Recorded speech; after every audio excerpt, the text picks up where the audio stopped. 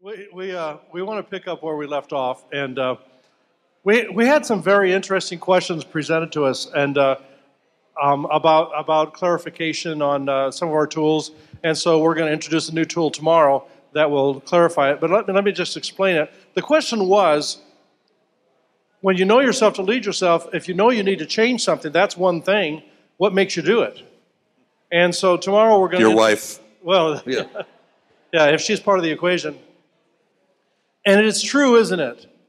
Sometimes you know you need to change something, but you need to be motivated to do it. And so we're going to introduce a tool called CORE, and the object of CORE is that to take a learning objective. So, for example, I'll use myself with the self-autobiographical listening. It's one thing for me to say, hey, I tend to talk about myself a lot. It's another thing for me to say, that's a problem, right? So calling it out is saying, I've called this out. I realize I have autobiographical listening, but I need to own it. They said, this is something that I need to work on. But then I need to go to a step further and say, what am I going to do? So for me, it was to say, okay, I recognize this tendency in me. I'm going to own it. And the reason I'm going to own it is because it leads to bad consequences. And so what I want to do is I want to respond to it. For me, it's simply saying, when I'm talking to somebody, don't talk about yourself. That's my response. So I come to that in my head. That's my response. I still have to execute that, don't I? And so the more I execute that, in other words, the more I don't talk about myself, the better I become as a leader. Because then it becomes a new pattern and a new tendency. So we'll show you that tool tomorrow. That's kind of a synopsis. And we'll work it out so somebody can get you a copy of it. You want to address this? I think do we want to do that last point? Yes. It's not that one? We did that one. Creating spaces, yes. Creating spaces. Oh, you want me to do that? Yeah, well. Okay, well, I can do that. Well, I can't really help you on that core thing because I don't have any tendencies I need to change, so I can't use an example. Except paying attention to where we are in the program. I wasn't actually listening. I was just trying to be interesting over here. Oh. The idea of creating spaces and environments for missionally living as a body. Okay, who is the body? Y'all. You have slang like that, and I'm sure you do in the Philippines. Where I come from back east, we had, you could say you, but there were parts of the country where it's y'all. Yeah, y'all. That's or you'ns, or and if I'm over here, it's us'ns. But yeah, y'all. We're us. We're the body. Okay, and we're the body of who? Christ. Okay. So if we are going to create spaces and environments for missionally living as a body, we're living as the body of Christ, but we're being intentional about it. And I'm going to use that word a lot, intentionality, because it's real easy for us to do what we've always done. In fact, those are the 7 deadly words of a dying church. Well, we've never done it that way before. We get into the mindset that, well, we're going to show up. We're going to do so many songs, and there's going to be announcements, and we're going to play Speaking of Life, and we're going to then have a sermon, and then we're going to sing a song and do a benediction, and we're going to do it that way because that's pretty much how the Apostle Paul led evangelistic campaigns in Corinth. And so we get into this mindset that we just keep doing. Well, this is saying, no, we need to create spaces. We need to create events. We need to create an environment where we function together. I've got a small little group, a little fellowship group in Oak Ridge, Oregon. It's in the middle of nowhere up in the mountains. It was a mill town. They made lumber for years, and then the mills all closed down. So it's a town of 3,500 people. There's no major employment of any kind. It's a fairly impoverished little community, and it's about an hour away from any town of any size. We started a small fellowship group up there a lot of years ago, and it's still a small fellowship group. We've had a lot of people come through it. But there's an element of it that every time I get the opportunity to go up and hang out with them, I feel that I'm seeing this principle in action. because this little group engages so many other people, so many things that they do. They are so intentional about living out like a the early Acts church. They are doing meals together. They are doing functions together. They're doing outreach together. But they're doing it together. They're doing it as a body, but they are living in the community. It's real easy for us to do the ghetto events. I'll use that term again. To do the thing that we do that's an inward event. And those are great. We like potlucks. I love potlucks. If you can tell, I like potlucks. And I like when we come together and we do movie night and we do, but the idea of, okay, what are we doing where we're living missionally? Well, missionally, and we're going to talk about this in a minute, but missionally is not where, if I were to ask the question in this room or outside that door, where is your mission field? Yeah. We have a sign in my church parking lot. You are now entering your mission field when they drive out of church each week. Church is not the playing field. Church is the locker room for the game when we come together as a group. And so if we live missionally, we're probably going to be living together as a body missionally out there. Yeah, one of the questions that was brought up to me was the concept of the term of unchristian, calling people unchristian. That goes over really well with people, doesn't it? Hi, my name's Rick. I'm a Christian, and I assume you're an unchristian. Or non-Christian, or just pagan. Yeah. I mean, the whole concept is if we look at people as children that God created, that He wants to have an intimate relationship with, we know that we have to make sure that our churches are welcoming that environment, right? We want to make sure that there's space for them. And here's a tendency that we have is know yourself to lead yourself can also be know your team to lead your team, know your church to lead your church. So as you go through the process, you'll get it bigger and bigger. But a tendency in our churches is to really love each other really, really well, so well that other people come in and don't have a place to belong. Have you ever experienced that? Mm-hmm. They come in and they just see this group that gets along so well, and they can't fit into it. And it's because we've not intentionally, like Tim says, created that space, created that environment that we want them to become a part of us. And so, but part of that is to realize, the way I phrase it is they just don't know their papa yet. Yeah. They're like orphan children who you get to introduce to their daddy, and when they find out their daddy is a daddy who absolutely adores them, in fact, he created them to adore them, that changes. And so we start thinking in terms of creating space for them. But we're going to go into a little more detail now as we go through the difference between missional and missionality. As we move into that, let me just remind you of a three-letter English word that you'll see in an English translation Bible that Paul uses a lot, and it really speaks to this, and it's that word, all. All have died in Christ and have risen. All have been reconciled to the Father through the blood of Jesus Christ. All are, and you really begin to understand, and it's one of the, and we're not here to do theology per se, but it is one of the fundamental elements of recognizing that all does not mean just y'all. It means them too. It means all. And I do that with my congregations, and if I say all means, they're all going to shout the word all. That's significant when we come to understand that. Let's try that. All means all. See, when we understand that all means all, there is no longer a case of us and them. There's only us and those that don't know they're us yet. And so when we use terms like unbeliever or lost, that's a fun one. Try explaining that one to somebody who's like, postmodern, millennial, and you'll have lots of fun with that. So, are you lost? No. Yeah. I know exactly where I am. What's your problem? Okay. Missional. What do we mean when we say missional? It's understanding the church as a sent organism. Sent. Obviously, what does that mean? That we're not happy with, we're not content with being inside. As like Tim just said, the missional field is outside. And I keep going to churches and saying, you are doing so good work inside these doors, but your mission field is outside those walls. And discipleship is good and it's wonderful, but the purpose of discipleship is to send you outside those walls and to build relationships with people. So the church is is understanding the church is a sent organism to participate, like I said earlier in the Great Commission, or what I call the Great Invitation, to participate in Jesus' mission. What is his mission? I think the scripture says that he's not willing that any should perish. That his goal is to bring all sons to glory.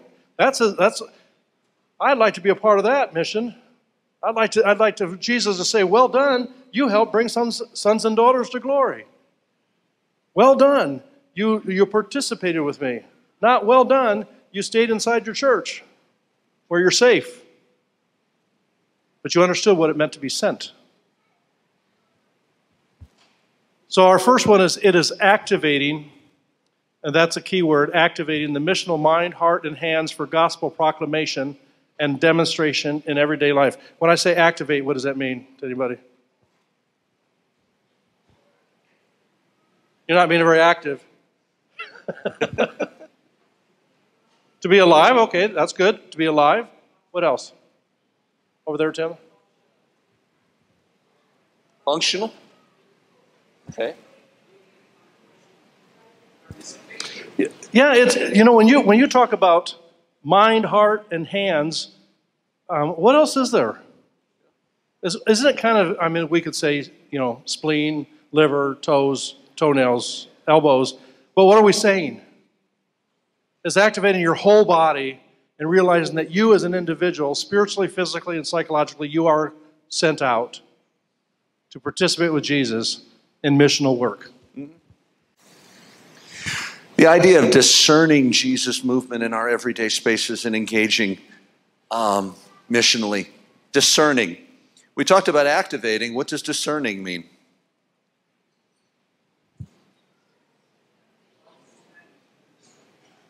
What's that? Understanding? Yeah. To come to understand, to come to see, discern, to see into. And so to discern Jesus' movements. There's an interesting Abraham Lincoln quote, one of an American president, that we too often will come up with an idea. We're going to do whatever it is in your church. You're going to do an outreach activity. You're going to open a food bank. You're going to whatever. And we pretty much put it all together, and then what do? We ask God to bless it, right? Well, Abraham Lincoln made an interesting comment in one of his inaugural addresses. He said, let us pray that we are on God's side rather than God being on our side. And discernment is really that action of seeing what is Jesus doing already. What is Jesus doing in your community? Where are the opportunities? Where has he gifted you and called you to step into that so that we can begin to, and it's not just creating. It says that Jesus movements in our everyday spaces. That's where you work. That's where you live. That's where you go to school. That's where you hang out. What's Jesus up to in your community? And then how, instead of creating something artificial and then asking Jesus to stop what he's doing over there and come and bless this, it's stepping back and saying, what is Jesus already doing? We can clearly see that we are gifted to step into and begin to engage. It's amazing how many times you talk to somebody and they share an example of how they were sharing Christ with somebody and discipling somebody, and they'll say, and I didn't even think about it. I wasn't doing it intentionally. I was simply being. I was at work, and it's a coworker who said, I need you to pray for me, or I need to talk to you about something. Or I'm walking down the street, and I see a neighbor's upset, and I start talking, and it becomes natural. And it's because you are listening to what Jesus is doing. We can go out and we can seek people, or we can look at the people that Jesus has already put around us and put in our lives and say, perhaps that's what he's doing. And it's discerning that. And then we go right from that to the next step, which Tim is going to show you. And that is when those people enter our lives, or when Christ has put those people in our lives, we create space for them. One of the biggest problems in Christianity is what is called bait and switch. Does anybody know what that means? It means you go out and you build a relationship with somebody, and you bring them to church, and you say, there. And then you leave them, and you go out and build a relationship with somebody else. That is not a relationship. That's a bait and switch. I brought you here so you can be saved, or whatever phrase you use, and now I'm not interested. That's not relationship.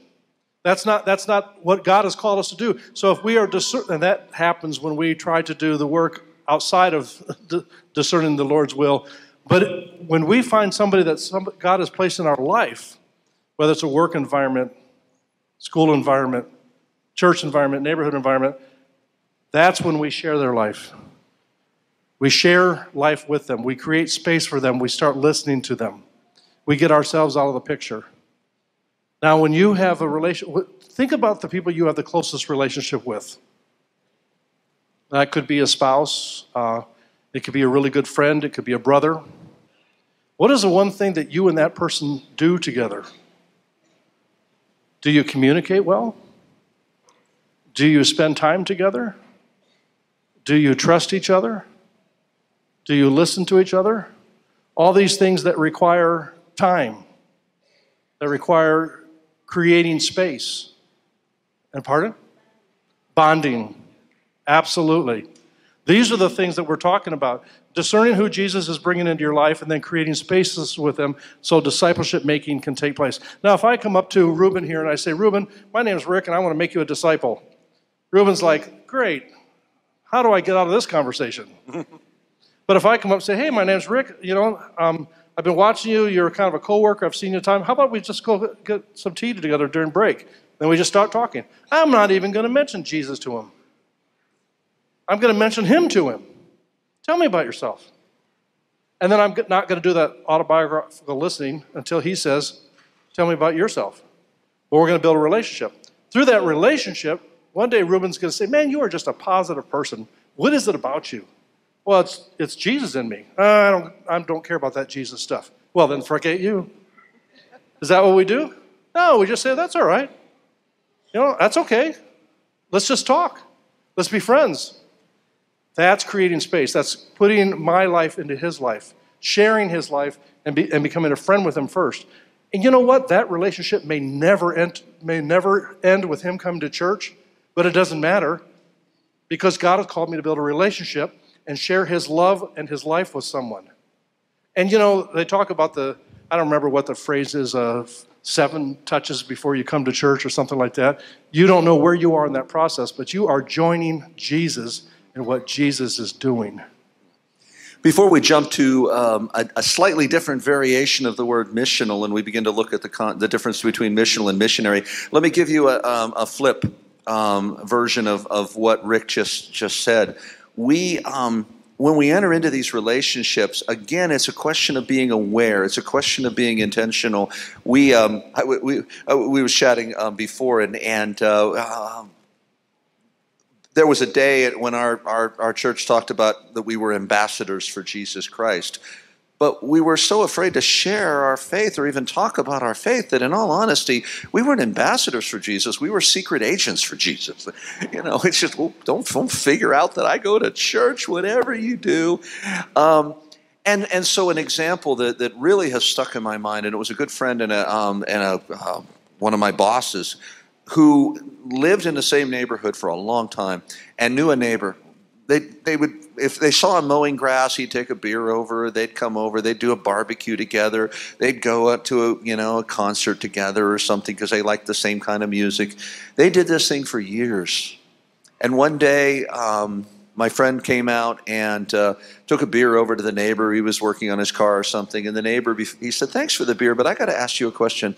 He said, "Do you really not like me?" And my friend said, "What? We've known each other forever. We've done all these things together." And he said, "Yeah, but I know that you're a pastor. I know that you're a Christian. And in all these years, you've never once invited me to your church. Do you not like me?" And so if we find and we create these spaces where we become relational, we have to live as one sent. And part of living as one sent is being obvious that we are one. Now, we don't do, we're not going to go, we have all had church. We've had different people come to the door and want to hand us a tract and say, "Do you read this?" Or the hellfire and brimstone. Do you know where you're going to be spending eternity? Are you going to be in the smoking or the non-smoking section? Yeah, we're not talking about that, but we're talking about just being authentic in who we are in relationship. Otherwise, I am so tired of hearing this, and I don't want to ever hear it again. They blame St. Francis of Assisi for saying that we should preach the gospel continuously, if necessary, use words. Well, first of all, if you know anything about the life of St. Francis of Assisi, he never would have said that. But trust me, there will come time when you need to, yes, preach the gospel with your actions, because your actions also preach something different. The line that says that, the fact that that a Christian can profess Jesus with his lips but deny him with his actions is the one thing that an unbelieving world simply cannot believe. Well, yeah, our actions are important, but trust me, in that relationship at some point, you're going to need to use words. Yes, absolutely. Amen. Going from missional, which is obviously we're talking about things that you are doing in your everyday life, and the Philippine church over here is very good at this, is missionary. Missionary, what do we mean? It's understanding the church as a sent organism, and some in that organism are called to minister in drastically different environments. So it's crossing over to a place, an environment that requires drastic change. I was talking to, I can't remember your name. Malou. And you spent 10 years in Vietnam. Is that right? 11 years in Vietnam. That's crossing over to a different environment and culture. I know you have a church, you have a group in China, and you have other groups. And so you guys have done some significant crossing over. I've been to quite a few places that are not my environment, such as Nepal and Bangladesh and India. And you realize, yeah, there are times when it's a drastic environmental change, isn't it? For one thing, it's about 110 degrees hotter in some of those areas. So missionary is realizing that sometimes it's a more drastic change. Do we want to tap on this now or do it? Okay. Wait till later. When we continue to talk about missionary, the understanding that the church is a sent organism and that some organisms are called to minister in drastically different environments. Okay, we understand that. We've talked about that. But a missionary environment is one where there is a great cultural divide, language barriers, and drastically different life rhythms. I think Rick and I have had a chance to travel in a number of places, and we've experienced this where we've come in and we've realized we don't understand the culture. We don't understand everything that's going on. We may not understand the language. I spent some time doing missionary work in Central America, and I was invited to speak in a tiny little church up on the top of a hill in a little tiny town called Buenos Aires, which in Spanish means good air, which is kind of funny because it was above a giant factory and it was anything but good air. But we're in this tiny little church that we had to drive a Jeep up a hill to get to, and they asked me to give a sermon, and there were 200 people there, and it was exciting, and I made a statement during the sermon with a translator. I made a statement that God does not care what car you drive. And my translator looked at me like I was an idiot, which was an accurate look. And went on for a while, and then continued on. And I continued, and I said, sometimes God just wants to bring you out of your comfort zone. Translator is going, and spends another 2 minutes explaining to a group of people living in metal corrugated huts for the most part what a comfort zone is, because there's no equivalent in their life that he could use as an example. And then told me afterward that of the entire church, not a single one of them owned a car, but the church did have a mule and a cart that they shared. Because I was coming in with a missionary mindset, but that I was not engaging the cultural divide, the language barriers, and the different life rhythms, I was not living in a missional relationship with them, only a missionary. I come, I say great words, and I leave.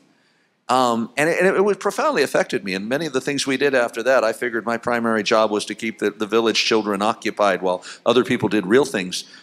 But because I was not doing what I had wanted to do. And that was to be missional, to engage. I was coming in a missionary mindset. Sometimes we erroneously mix up the two concepts, missional and missionary. And we think that we're called to be missionaries. And missionary is actually a special calling. And people who are called to do that know they're called to do that for the most part. And but most of us are not, and that's okay. Because sometimes we get in such a missionary mindset that we ignore the mission field that God has placed us in, which is often right around us, right? And so what a missionary environment is one where there's well, you need to go to the next one if you would, Tim. I can do if you want that. Thank you. When we separate the two, we realize that when we're being missional, we are better positioned to reach those that share a common language with us, that share a common culture with us, that share common interests and common life environments. So God has not called all of us to be missionaries, but he has called us to join him in the mission he's doing, to be missional. And so that enables us to support missionaries, doesn't it? Because we think that's a great calling that God has given you, and we're going to help you, and we praise God for you, and we praise God that it's not me. Right? I don't want to go to Vietnam. God has not called me to go to Vietnam and teach for 10 years. I praise God that he had somebody who did.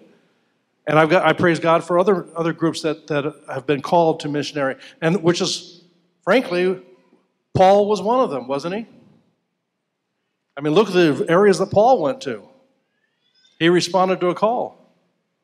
But those he trained in the various churches became missional and became missionally minded. And they served the areas where they were, and the church continued to grow where their culture was and their common language. So let's talk a little bit about a missional posture. The idea of proclamation.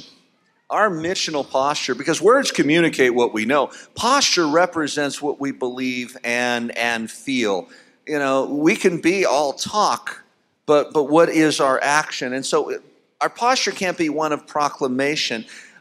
Jesus made proclamations. He preached sermons on a mount, and he said great things. But Jesus lived with, walked with, served, shared, sat around campfires at night and shared stories, and we don't know all of what he did, but we know that he lived in relationship and served people. There was a major name, and you would recognize it if I told you, evangelist, who gave a rally, an evangelistic rally in New Delhi a few years ago, and was bragging about the fact that they had the largest crowd that India had ever seen show up for one of these rallies. And they gave everybody who came forward to receive Jesus in the altar call, they gave them a cross that they had made. And all these people left rejoicing, carrying a cross. And you listen to that and you think, okay, this evangelist got on a airplane, a private jet airplane afterward, and went home. There were no indigenous ministry working with these people, nobody to be there to answer the questions the next day, nobody to sit with them at a meal and a potluck after a gathering, nobody to walk with them on mission to teach them and to disciple them, which means that the vast majority of those people took that cross and went home, and they put it up on the shelf next to the statue of Shiva or Kali or Vishnu, because there was nobody there. Nobody had reached down. Nobody had gotten down in the dirt with them. The image that you see here, the idea of Jesus coming down to the woman, caught in adultery and being there and reaching down. There's a scene in one of the Jesus movies with Bruce Marciano where he's healing a blind man, and in their videotape or shooting this for the movie, and he's trying to help him up, and he loses his balance, and they fall over in the street, and they're laughing there and just kind of slapping each other and getting up, but the camera kept rolling, And the director afterwards said, you know what? That's Jesus. Jesus is the one who got down into the dirt and helped the man up. Jesus got dirty. Jesus, there was not a posture of shouting at. There was a posture of, I am here. The humility posture. I'd like you to look at this next point, and I'd like you to think about it. As we go, our missional posture must be an embodiment of our message. In other words, we don't want to say one thing and do another. We don't want to say we're inclusive and act exclusive. We don't want to say that our posture is humility and then we act elitist. We want our message to be the same. We want our actions to be the same as our message. And that's what's so brilliant about following the story of Jesus, is to see what he did in his life, to see that the humble postures that he took as he dealt with his disciples, and to see what he did. For example, this is one of my favorite stories, is the feeding of the 5,000. Jesus could have easily just grabbed some bread and fish and performed a miracle. But he didn't. He got his disciples involved. And he said, what do we do? Well, we could go buy some fish, or we could, but we don't have the money. We could do, I don't know, maybe we just send everybody home. And one disciple says, well, there's a little boy here. He's got a couple loaves of bread and a couple fish. And so Jesus, and the way I kind of see this, I see Jesus as raising this basket up, and he's praying, and he breaks it. And as he breaks it, he just keeps giving it to his disciples. And and they're wondering, where's all this stuff coming from? And so then he says for them to share it with everybody. And then what does he do at the end? He tells the disciples, what? Go gather it. And how much was left? 12 baskets. How many disciples? I think Jesus was saying, I want them to get involved, and I want them to see what I do, and I want them to see that everything that I say and everything that I do is the same thing.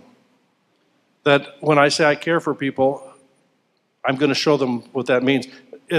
He could have said, what's the phrase we use? I'll pray for you. Right? It's the same thing as saying, go you and be warmed and filled. The scripture talks about that. If you come to him and you ask for something, go you and be warmed and filled. That helps a lot. And what we do as Christians, when somebody comes up to us with a situation, they say, Ada here, she comes up and she says, let's say she's got a corn on her foot. I'm going to make it simple. And I'll say, that's good. I'll pray for you. But if I don't, I'm not living what I say. And what's the best thing to do? Is say, can I pray for you? Right now? Right here? That is making it a part of our life. Not just saying we care, not just saying you're included, not just saying we believe all people are beloved of God, but showing it.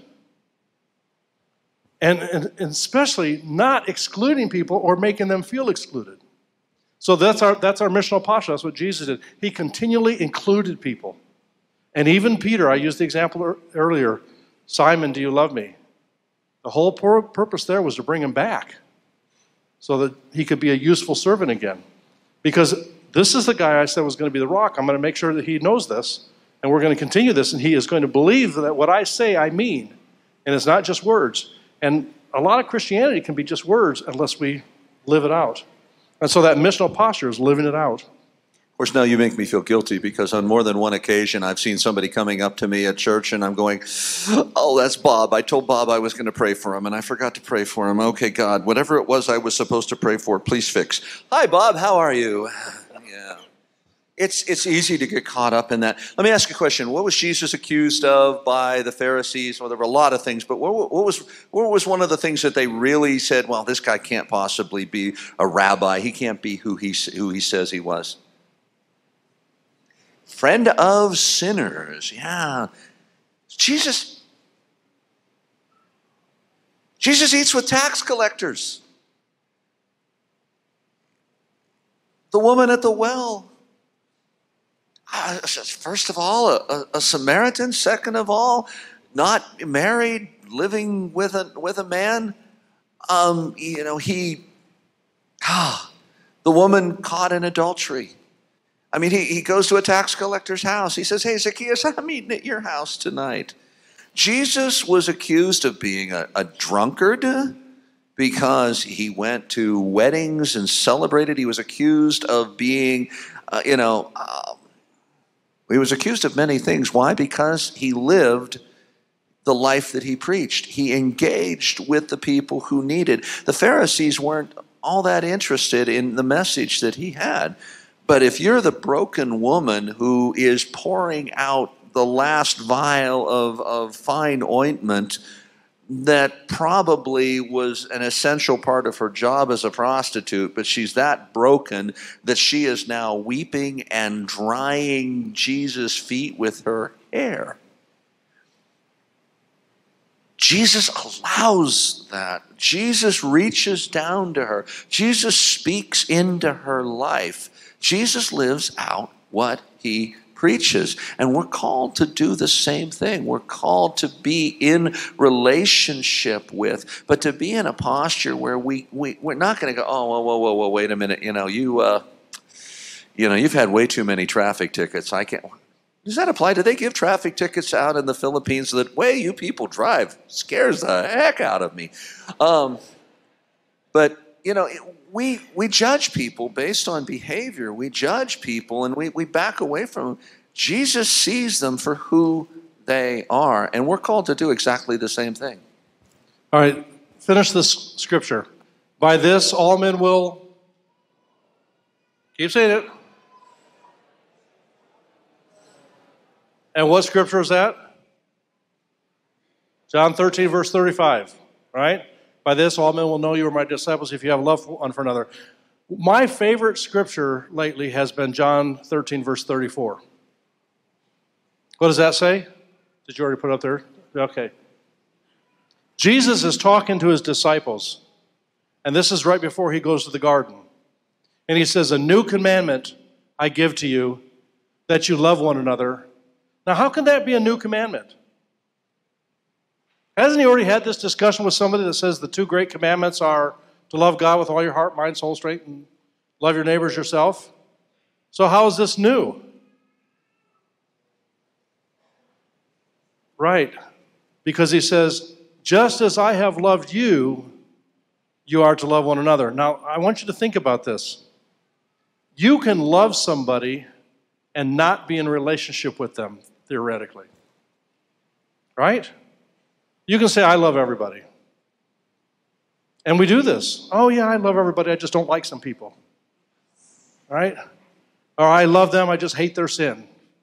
And we go through all these things. But Jesus said, just as I have loved you. Okay, so if this is a new commandment, how did Jesus love us?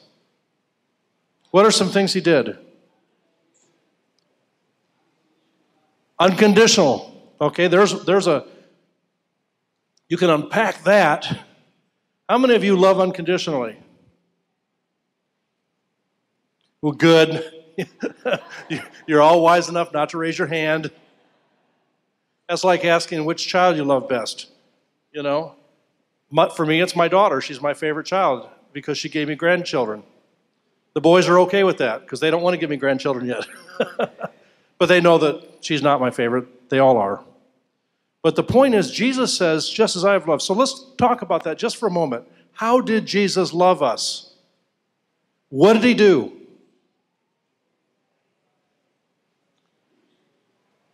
Like he died for us. That's huge. What did he do before that? He became like us. Have you ever thought about that? The Son of God became like us. And he didn't come as an adult. I mean, he humbled himself in a womb. You talk about lowering yourself to prove your love for people. And then that wasn't enough, was it? We touched on it earlier. He continually loved by serving. How many times did he just feed his disciples? And of course, he washed their feet. In other words, Jesus stepped into our life and walked alongside us. He didn't just send us a book and said, here's how to live. You know, here's the 10 steps to becoming like me. He entered our world. The whole concept of the missional posture is to enter someone's world with them. Walk alongside them, live the life with them, just like the picture shows, getting down on our hands and our knees. That missional posture, if you love it, because then it continues, if you have loved one another like I have loved you, by this all will know you are my disciples. Because your love is not just something that you're talking about, it's something that people see. They see you sharing life with other people. That's the missional posture. That's what makes good leaders, is to have that missional posture. Good leaders don't just tell somebody, follow me, become like me, I wish you were like me. No, they enter the life of those that they're trying to lead. And they make them better leaders by doing so, because it's that model, that example, as Jesus loved us. That's the true missional posture.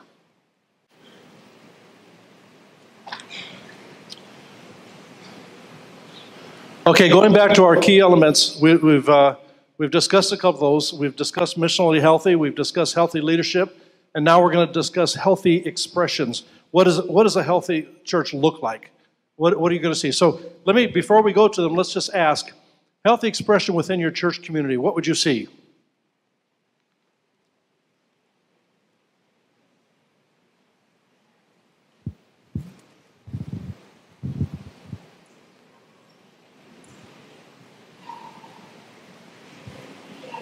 Okay, a meal, sharing a meal together. Okay, there, yes.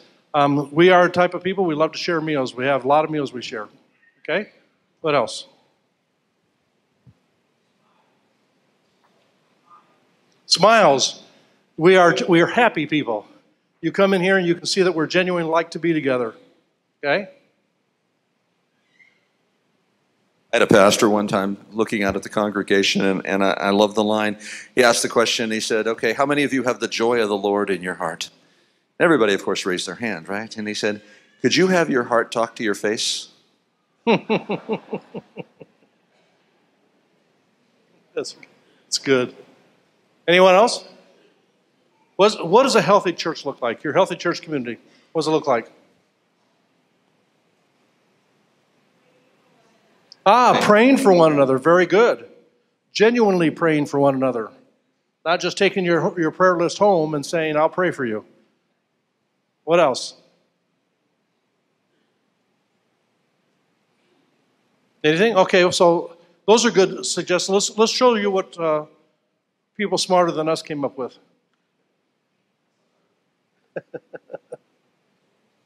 Service, evangelism. Again, the idea of coming in and making the proclamation is sort of that mindset that the Western church bought into a long time ago. We need to come in and we need to tell y'all that you're sinners, which is really kind of stupid because y'all knew that anyway, right?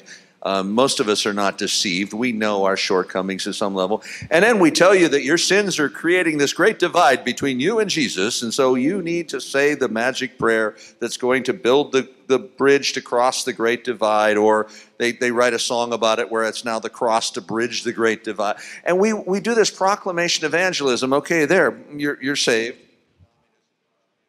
And we walk away from it. Servant evangelism is coming in and doing. It's coming alongside and sharing. It can be as simple as as a service project, but not within the community.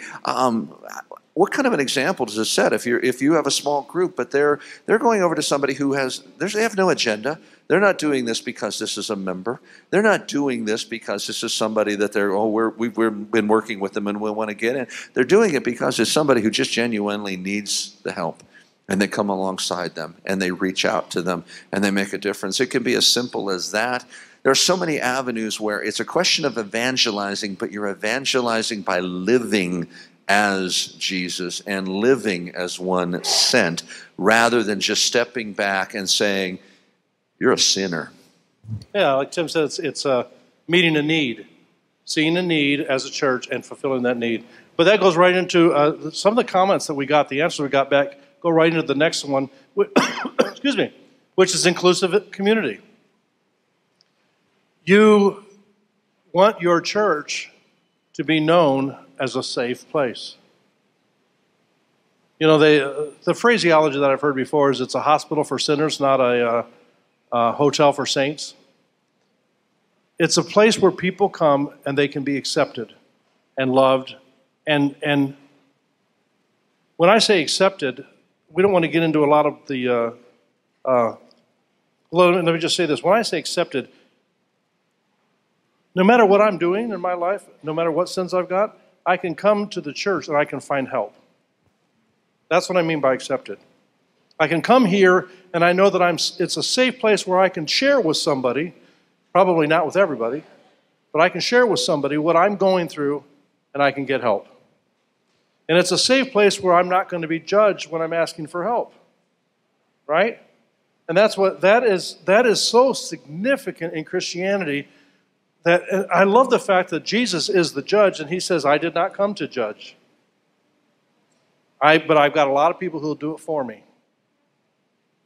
Right? And it seems like for years that's what we've done. It's okay, Lord, we'll take care of the judgment. You just love people, we'll judge them. We're good at that. But to be an inclusive community is a missional environment, this missional mindset, this missional posture, this deciding what kind of leadership we want to be, is having the attitude of an inclusive community. And it's evidenced by things like you said. You've got potlucks where people like to hang around. You've got people who are smiling because they're filled with joy to be there. You've got people who are worshiping with their heart, not just singing a song because they see the words on the screen. And you've got people who, when they see somebody come in the door, they genuinely desire to go meet them and spend time with them and listen to them. That's an inclusive community. There's an element that many churches fall back under, and that's the concept that to belong, you have to first believe. And I grew up in a fellowship, as some of you did, where you wanted to come. We didn't publish the address of the local church. We didn't tell people where to come. You had to go through an interview process. And have you read this? And have you understood that? And have you read these? And do you agree with this? Okay, maybe we might let you know where we meet. But what we really see, and we see in the relationship and how Jesus works with and who he works with, it really is more of a question of belonging and then believing. And when we operate under the belong to believe, we can be inclusive. We don't have to have the litmus test. You don't have to know the secret handshake. We just simply allow people to come through. I have a young lady in my congregation in Eugene who is wild hair color that changes weekly on the half of her head that has hair. The other half is shaved.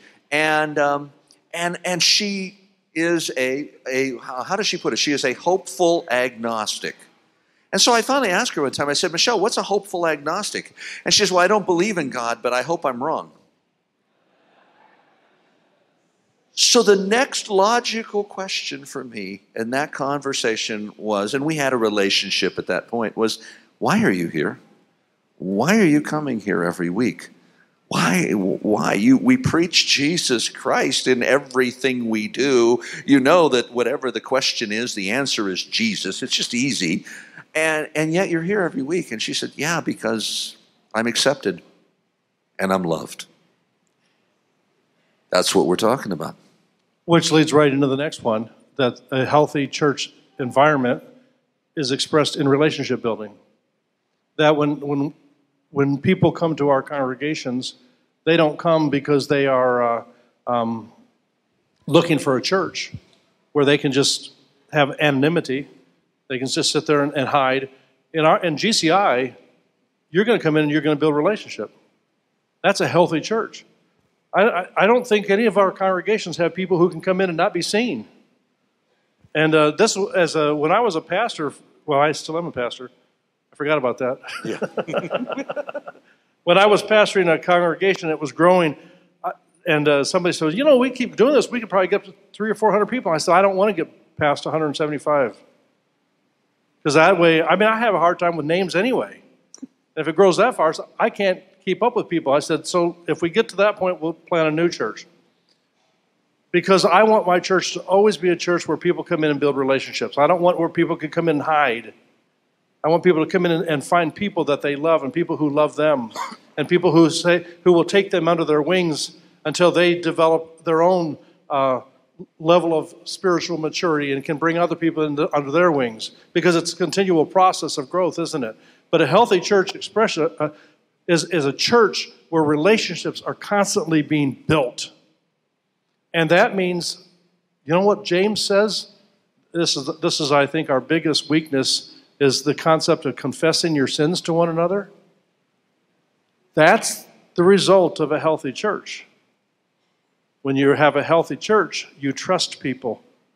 And you do have people you can confess your sins to one another. If you don't have that in your church, maybe it's not as healthy as it needs to be. And maybe it's because we're not focusing on building a relationship. And maybe it's because we're not as inclusive as we need to be. And maybe it's because our missional posture is bad. And maybe it's because we don't have a missional attitude. You see how this all relates? So we want to move forward and have our churches be very relationship-oriented. And it starts with whom? It starts with me, doesn't it? I have to care about people to want to build a relationship with them. And so if I don't care about people, then it starts with another missional posture, which is me on my knees saying, Lord, help me to care about people. And sometimes even this, Lord, help me to care about caring about people. Do you hear the difference? It's not just help me care about people, but help me even care about it, about caring. Because I just really don't even care. And we do get in that frame, but we have to, that's when we pray. And we say, Lord, I want to be relational. I want to build relationships with people. Help me to even notice them. Help me to hear them. Help me to notice their needs. Help me to find a way to reach those needs. And if I can't, help me to find somebody who can. That's relationship building. That's a healthy expression seen in a healthy congregation. Starbucks. I saw you guys have Starbucks here, which is good. I can come back. Starbucks has made me what I am today, which is kind of nervous and jittery. But Starbucks has a principle of the owner or the founder of Starbucks has a principle that I think is very interesting. He was invited to come to a grand opening of a Starbucks in Kansas City, and the line was down the block. Everybody was excited. This downtown Starbucks. And the manager of it turned to the founder of Starbucks and said, "Isn't this wonderful?" And he said, "No, this is terrible." It's very much what Rick was talking about of a church reaching a certain size. He said, "I want a place where people can come and they can build relationships, when they can get to know people, when they get to know the barista, when they get to know."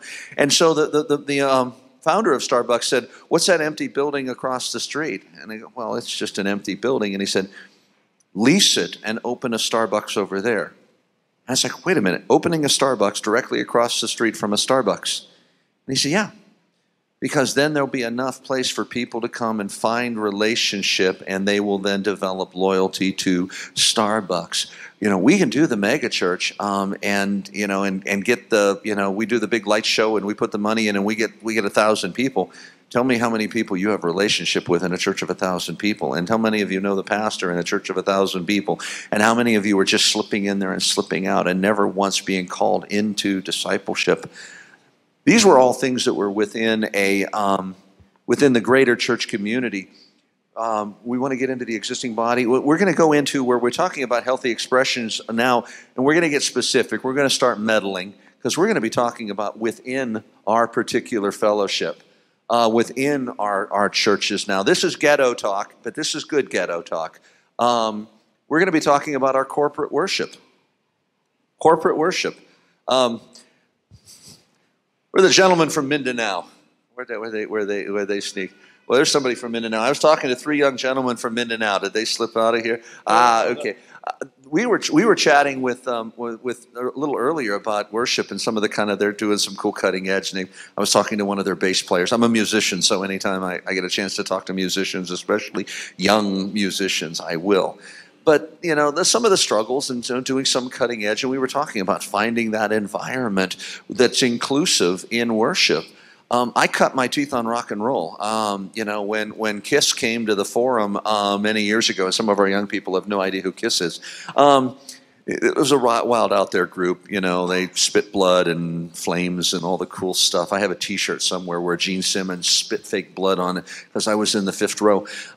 I cut my teeth on rock and roll. I like that. I like the high intensity driving, whatever.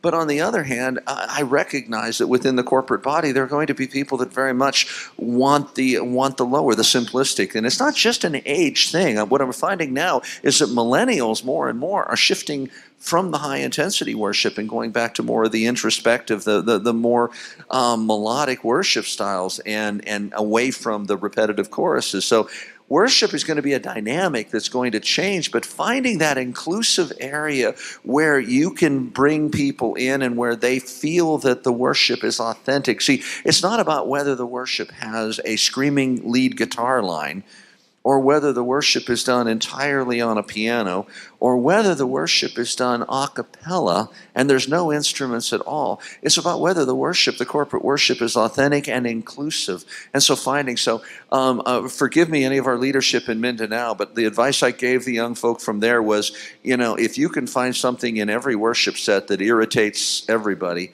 you have succeeded, because you've also found things that have touched and reached everybody. To find that corporate unity in worship is so significant, because when that person comes in and knows that they're involved, knows that they're included, that this is quality, that you're serious about it. As Rick said, it's not just singing it because there's words up there, but actually read those words and allow them to speak to your heart.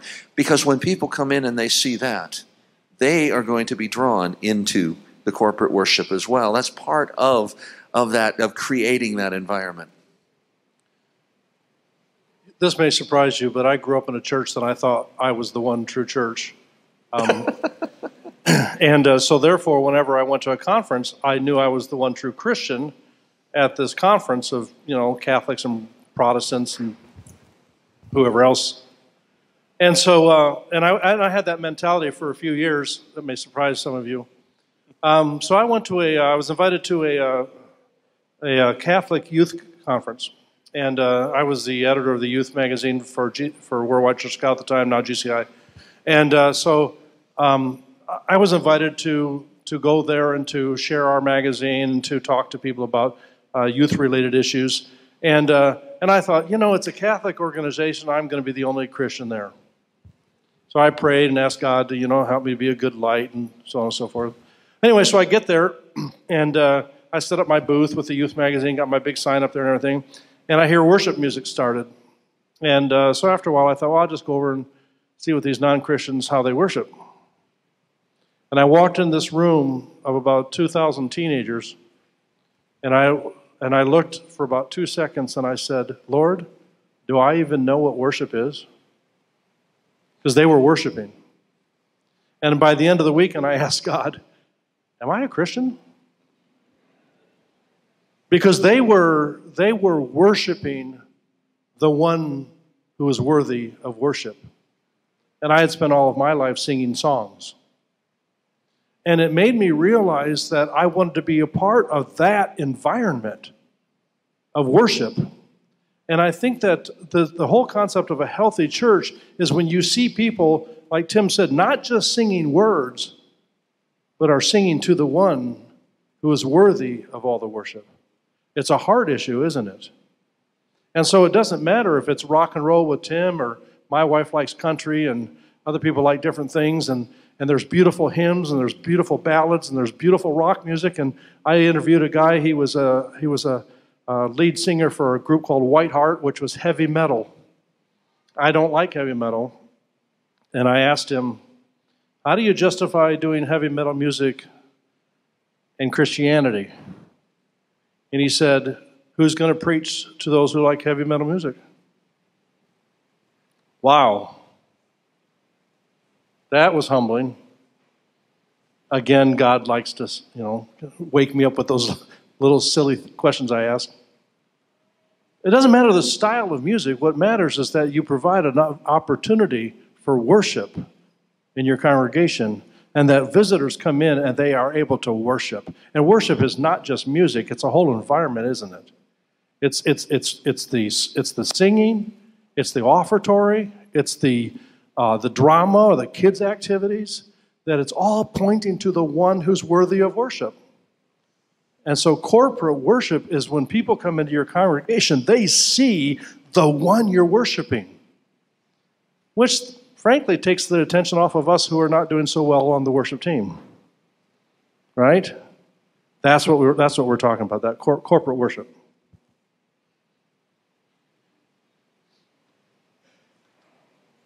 This is a tricky one. We want to run with this one? Sure. Yeah, have it.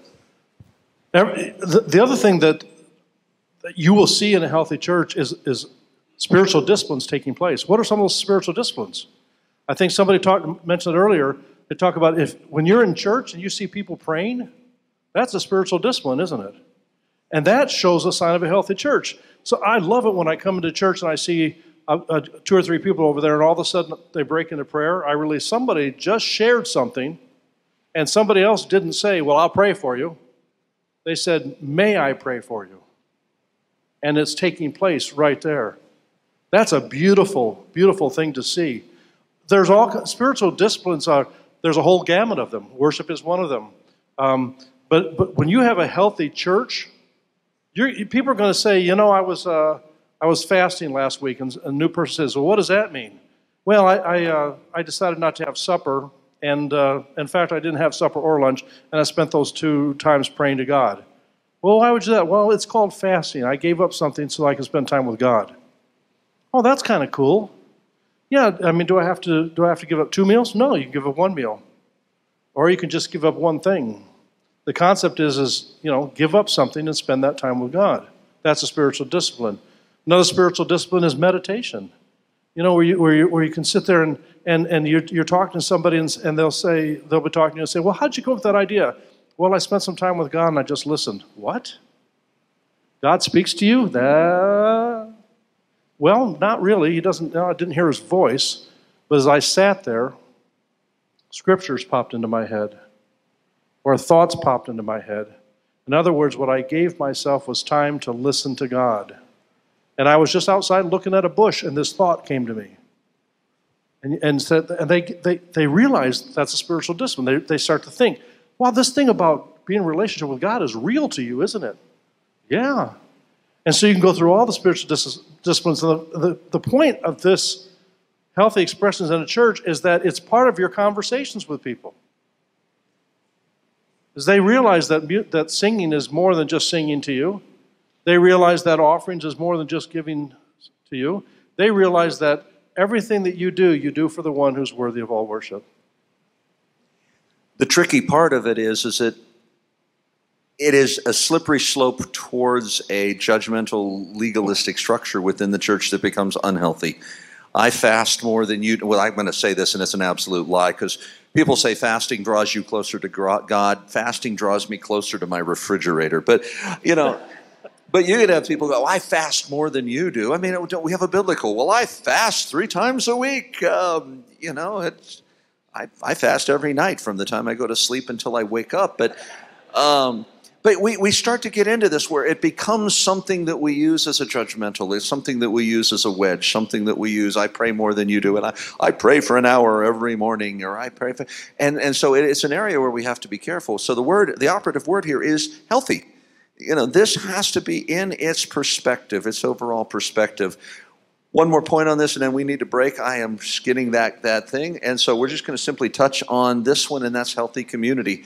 And I think this is an absolutely perfect one to end this on, because you all are about to go and become a healthy community.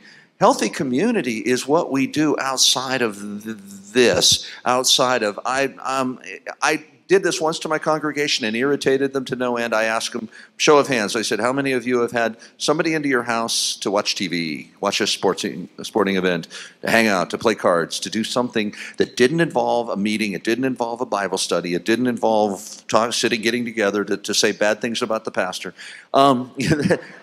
that it involved just being part of community. And then how often are you doing that outside of the immediate? But what's important is that we're talking about, kind of within the structure itself. I've told every pastoral resident and intern that I've worked with, I said, we make the statement that you have to love everyone, but you don't have to like them. I disagree with that. I believe that we really are called to love each other and like each other. Now, do I understand that like each other is the hard part of that equation? Okay, I got that. But it's coming together in community that allows us to demonstrate, because we saw the scripture. How are they going to know that we are disciples and followers of Jesus? Because we love one another. Well, the one another seems to imply, because Paul, Google one another sometime, or look it up in your Bible reference. Paul uses it over and over. We're to love one another, spur one another on to good works, pray for one another. Well, guess what? If you don't have community, if there is not an established community, you don't have a one another. And it just doesn't work that way. So I think we're going to break now, and we're going to do some one another stuff. And that's good. That's good. So